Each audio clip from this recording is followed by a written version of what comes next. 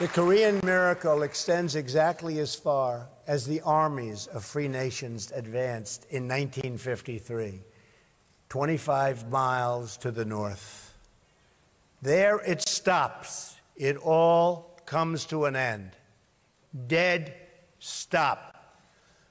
The flourishing ends, and the prison state of North Korea sadly begins. Workers in North Korea labor grueling hours in unbearable conditions for almost no pay. Recently, the entire working population was ordered to work for 70 days straight, or else pay for a day of rest. Families live in homes without plumbing, and fewer than half have electricity. Parents bribe teachers in hopes of saving their sons and daughters from forced labor. More than 1 million North Koreans died of famine in the 1990s, and more continue to die of hunger today. Among children under the age of 5, nearly 30% of afflicted and are afflicted by stunted growth due to malnutrition. And yet, in 2012 and 2013, the regime spent an estimated $200 million, or almost half the money that it allocated to improve living standards for its people, to instead build even more monuments, towers, and statues to glorify its dictators.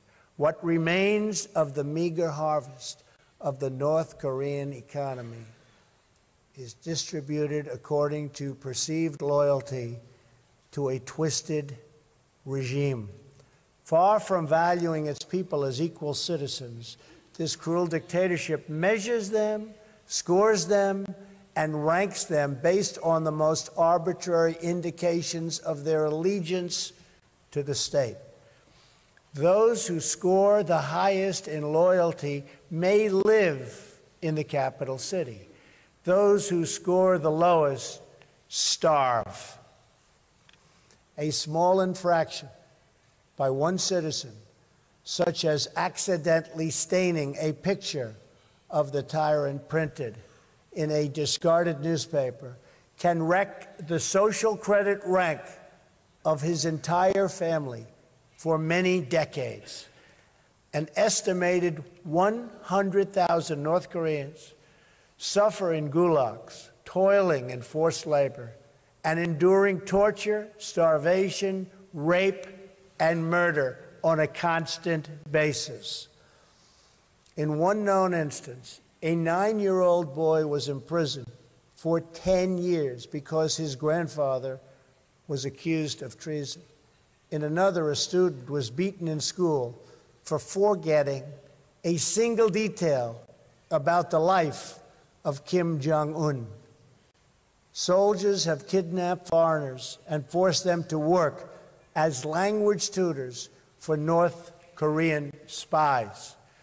In the part of Korea that was a stronghold for Christianity before the war, Christians and other people of faith who were found praying or holding a religious book of any kind are now detained, tortured, and in many cases, even executed.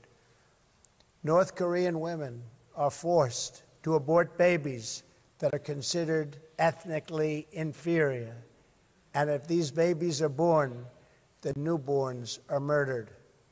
One woman's baby, born to a Chinese father, was taken away in a bucket. The guard said it did not deserve to live because it was impure.